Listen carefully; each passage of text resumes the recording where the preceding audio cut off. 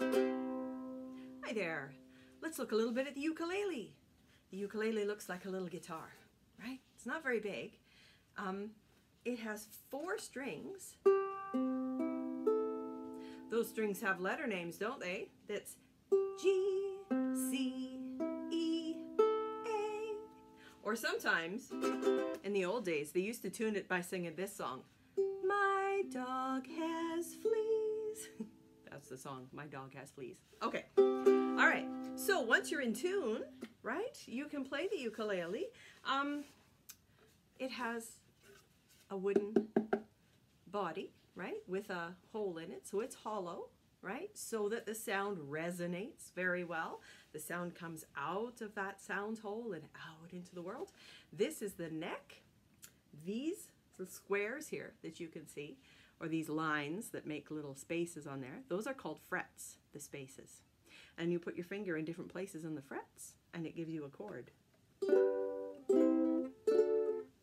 Like that.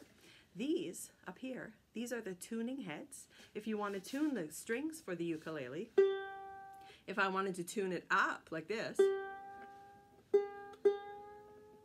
did you hear how the sound went higher? Now I better put it back down so that it's the right note for my dog has fleas. I hope your dog doesn't have fleas. Okay, all right, so let's just play a little song. Just the chorus, you might know this. You can count on me like 1, 2, 3, I'll be there. And I know if I need it, I can count on you like 4, 3, 2, you'll be there. 'Cause that's what friends are supposed to do, oh yeah. Ooh, ooh, ooh, yeah, yeah.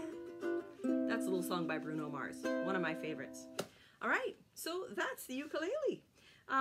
It has kind of a nice sound, and it's smaller than a guitar, so in case the guitar is too big for you to play, you can also pluck notes.